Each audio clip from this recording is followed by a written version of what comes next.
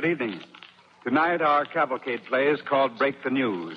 It's dedicated to the thousands of men and women of a great American news-gathering organization, the Associated Press. Our star is John Lund.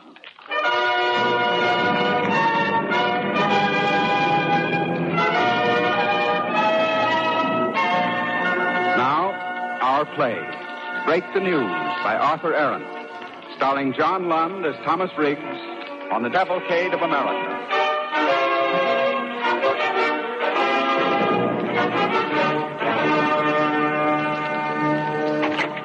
Mr. Bennett! Mr. Bennett! Yes, Mr. Riggs? We've done it. The figures just came up from the circulation department. What about them? Here they are. New York Herald, week of April 5th, 1847. Average daily paid circulation, 30,000. 30,000!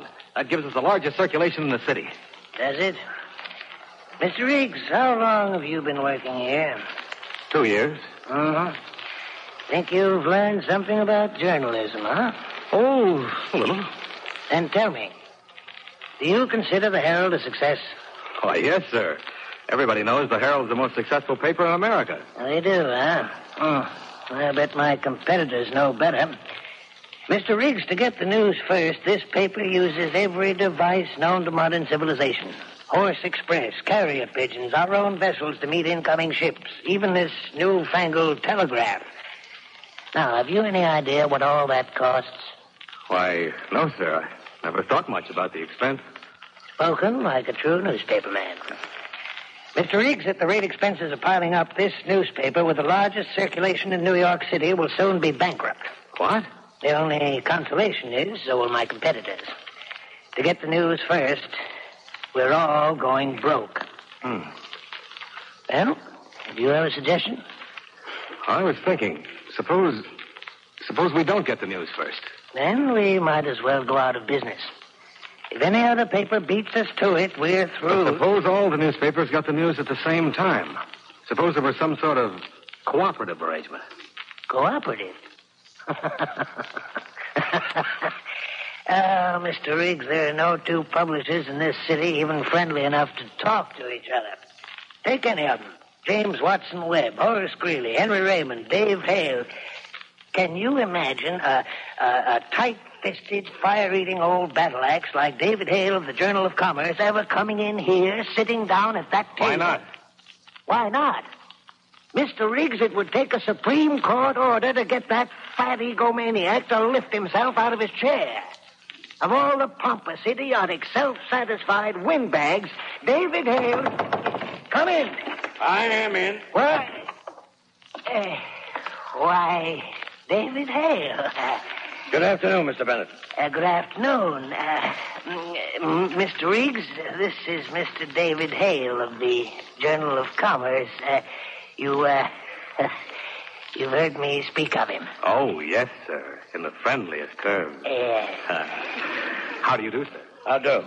Bennett, I dropped in to have a quiet little chat. Quiet little chat, huh? Yeah. Well, Mr. James Gordon Bennett, do I sit down or don't I? Oh, yes, of course. Have a seat, sir. Thank you. Bennett, I don't believe in shilly-shallying. Neither do I, Hale. Now, look here. I know what you're up against. I know what getting news is costing you because I know what it's costing me. Now, I've got a proposition. Proposition? Yes, sir. Why shouldn't the Herald and the Journal pool their resources? We could use the same horse express, the same harbor boat, the same pigeons. We could share the news and split the expense. It would be a cooperative. Share the news and split the expense, huh? That's right. Cooperative, huh? That's the idea. A cooperative. For service. For service. Mr. Hale, you can count me in.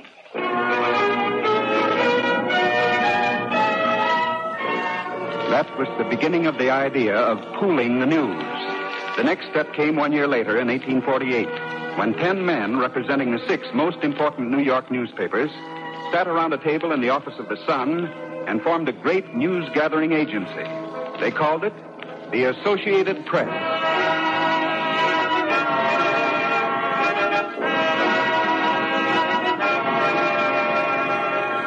It's 1848, an election year.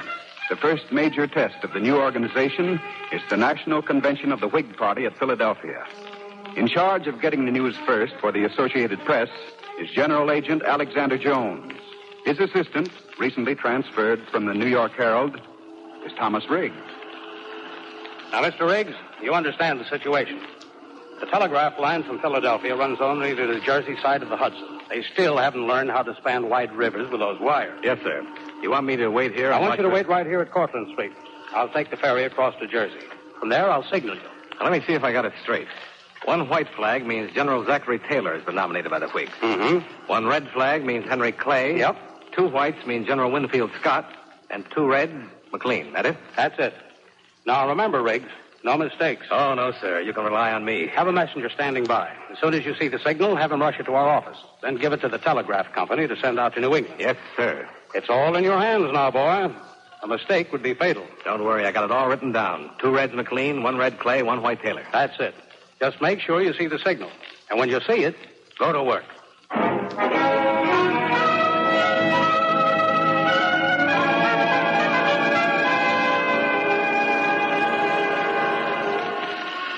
Can you see anything, Mr. Riggs?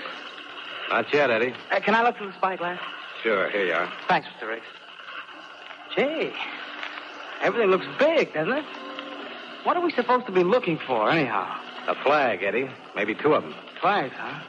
Oh, what color? Red or white? White. Well, I see a white flag. Someone's waving it like it's a signal or something. What are you talking about? He's hardly had time to cross the river yet. But I can see it, I tell you. Here, take a look. Give it here. Here. Holy smoke. Somebody is waving. See? I can't see his face. It's one flag. One white flag. That means Zachary Taylor. Oh, Zach, holy smoke. Eddie, rush over to the office. Tell him the convention has nominated General Zachary Taylor. Then give it to the New England Telegraph Service.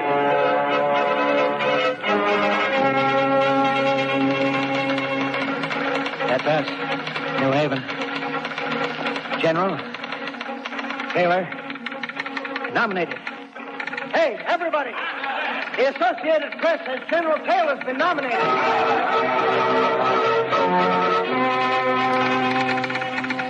General Zachary. AP says Taylor nominated. Boy, rush this to Boston transcript. I'll notify Portland.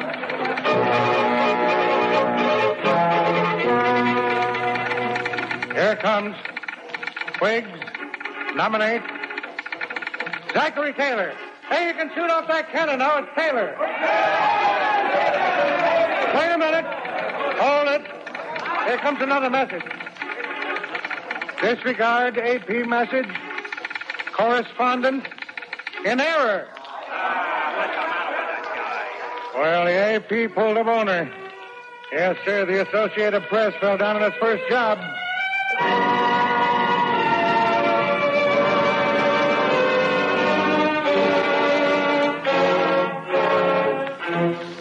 But, Mr. Jones, I tell you, I saw a white flag, and it looked like you waving it. How could I be waving it? I hardly had time to get over there. But I tell you, I'll tell you what it was.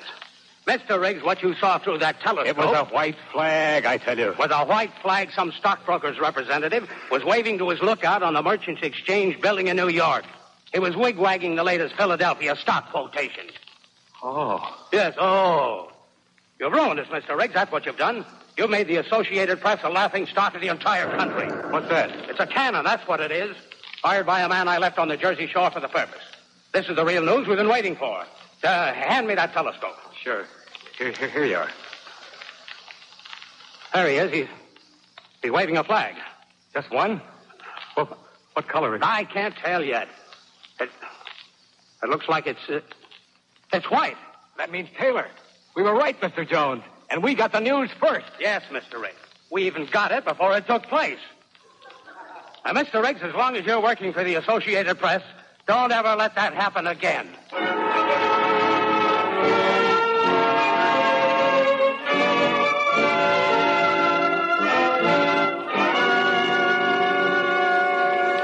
A few years went by, and the Associated Press hired its first foreign correspondent, a hard-bitten Yankee named Daniel Craig. He was stationed at Halifax, Nova Scotia. It was his assignment to meet all ships from abroad, pick up the news, and send it by telegraph to New York. To act as his assistant and troubleshooter, the New York office sent up young Thomas Riggs. Mr. Riggs, we're in trouble. Trouble?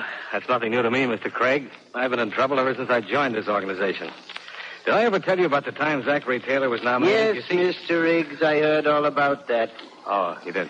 Ever meet a fellow named Timothy Drummond? Why, yes, sir. He's got some connection with the telegraph office here in Halifax, has he? It's a connection, all right. That's just where the trouble lies. I don't understand. What's Drummond got to do with us? Mr. Drummond is in the same business we are. He's a one-man news bureau. Oh, opposition, eh? Yes, and since the opposition has the inside track with the local telegraph office, his stuff goes off first. I have to wait till he gets through. What? You mean the Associated Press has to take a back seat to some broken-down one-horse competitor? I do. Huh. Well, Mr. Riggs, they sent you up from New York to help me out of trouble. Any ideas? Well, not at the moment, no. I'll give you 5 minutes. Start thinking.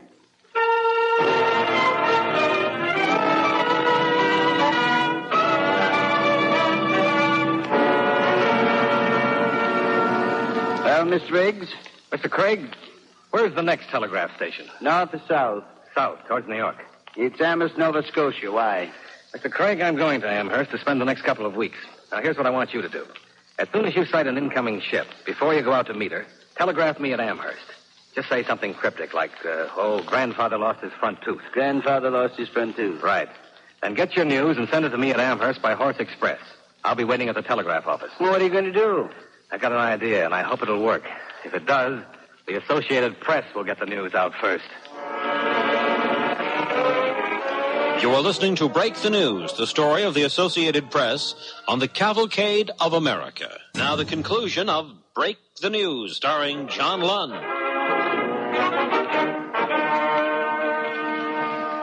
The Associated Press finds itself on the spot. Up in Nova Scotia, its correspondent cannot file his news stories on time because the local telegraph wire is controlled by a competitor.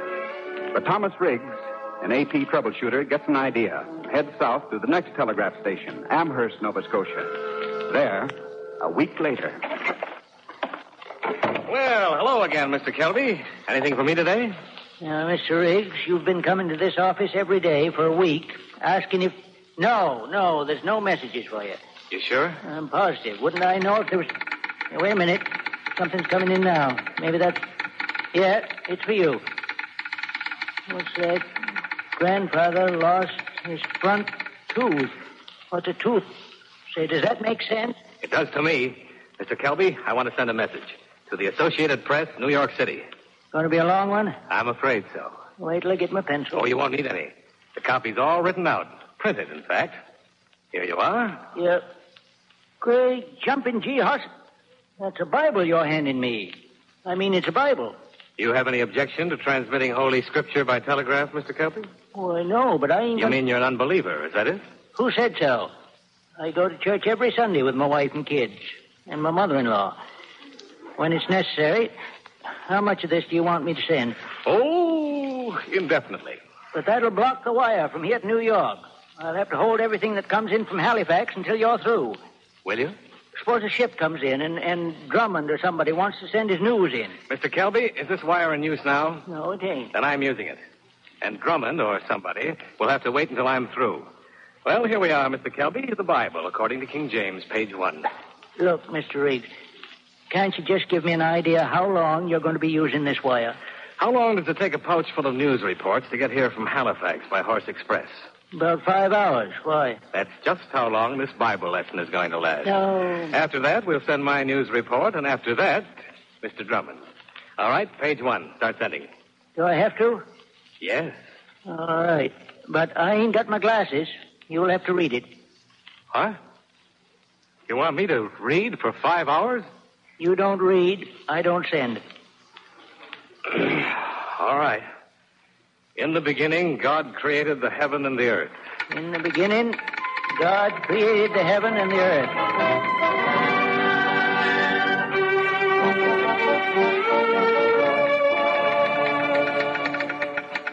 And all the years that Adam lived were 930 years. What happened to him finally? And he died. I'm about ready to myself. And he died. Let's skip over to the New Testament.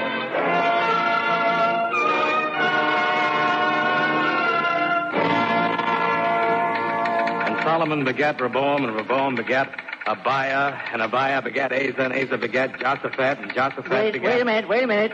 Not so fast with all that begetting. All right. I'm getting Mr. Riggs. pretty... You, Mr. Riggs? Oh, thank goodness. You got the news? Here, fresh off the boat. Mr. Craig says the Oh, wait, that's Halifax sending. That's Mr. Drummond. He's sending his news. Now, what'll I do? Mr. Drummond will wait until you're ready for him. The Associated Press comes first. Are you ready? I'm ready. Start sending. Associated Press, New York. Important European news follows. London, England. It is announced that Queen Victoria has banned the waltz from all court functions as immoral. Immoral. The infant Prince of Wales has just recovered from an attack of the measles. Measles, huh? Benjamin Disraeli has just been appointed Chancellor of the Exchequer.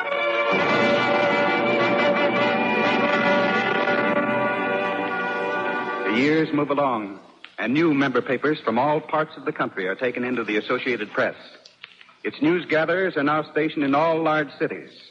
It was on April 12th, 1861, that the AP agent at Charleston, South Carolina, watched a signal rocket arch out over the harbor toward Fort Sumter. A second later, he saw the first Confederate shell go screaming across the water. The opening gun of the Civil War. With no precedent for handling military news, he laid down the credo that has been followed by AP men ever since. My business is to communicate facts. My instructions do not allow me to make any comment upon the facts which I communicate.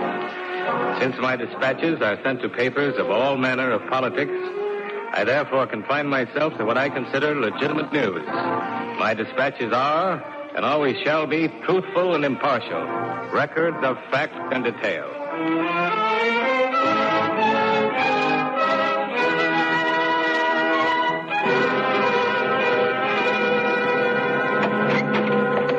Hello, Ralph. Hello, Chief. You look busy. Busy. I should have listened to my mother and become a dentist instead of a newspaper publisher. Anything new come in? Here you are. Dedication of the new National Cemetery at Gettysburg. Edward Everett made an oration lasting 2 hours. Well, let's see. Say, this is something. That man knows how to make a speech. Oh, boy, tell the printer to hold the front page for a replay. Ralph, these words of Everett's will go down in history. 100 years from now, what's that you're looking at? Follow-up just came in from the Associated Press. Let's see. Speech by Mr. Lincoln after Everett got through, huh? Yeah, our own reporter didn't mention it. Nobody mentioned it. Only the AP man. They send everything. Well, you know how it is. A fellow likes to show he's earning his salary. Let's see now. 77 years ago, our fathers brought forth on this continent a new nation, conceived in liberty and dedicated to the... Oh, well, forget it. Just say the president also spoke.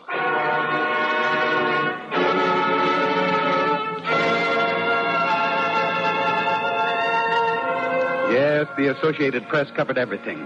From Lincoln's Gettysburg Address, which most papers ignored, to Custer's last stand, where an AP man named Mark Kellogg was killed when the 7th Cavalry was wiped out. It was a few years after this event, on the 31st of May, 1889, that a message reached Colonel William Connolly, AP man in Pittsburgh. Riggs, what do you make of this? Listen, something has happened at Johnstown. Find out what it is. I don't know, Colonel, but I'm game. Let's get on a train to Johnstown and find out. Suppose the train stopped running? Then we'll get out and walk. When we can't walk anymore, we'll get a wagon. And when the wagon won't work, we'll swim. Come on, Colonel.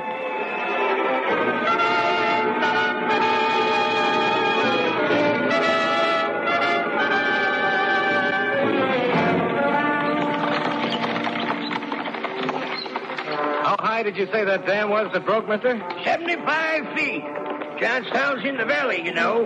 Dam busted and whooshed right down on it. Yes, sir. 18 million tons of water. Well, this is as far as I can take you. What you gonna do now? Walk. Come on, Conley.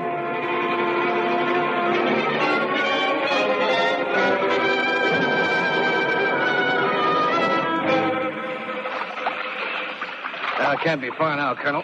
Just another couple of miles. Getting deeper all the time.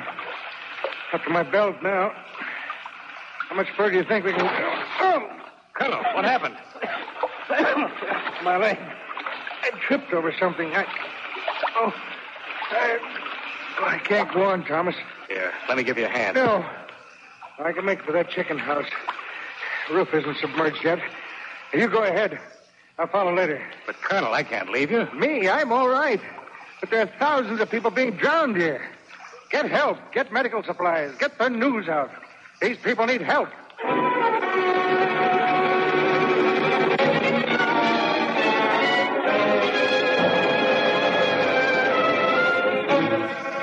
Hey, you. You lineman, up on that telegraph pole. What are you doing? Cutting in to send a message. Railroad business. Will you send one for me? Can't. Wires will be down any minute. You've got to send it. It's a matter of life and death. Who are you? I'm from the Associated Press. Huh? The Associated Press. Oh, that. Okay, tie it onto that stick there. Now hand it up. Here you are. You got it? I got it. Can you read it? Sure. To the people of the United States, over 2,000 dead here. Devastated Johnstown appeals to the nation for food and shelter for other thousands who are homeless and starving. Okay, fella. Pending.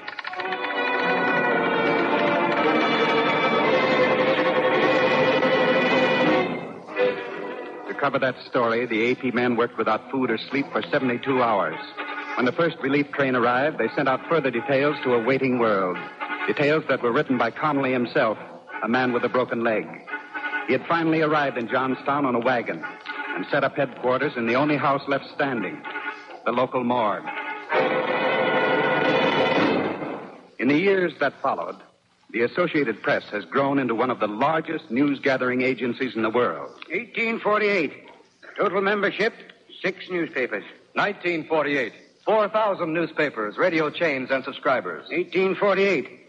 Annual budget, $20,000. 1948. Almost $20 million. 1848. Daily report, less than 1,000 words. 1948. Over 1 million words every 24 hours. More than any single newspaper can print.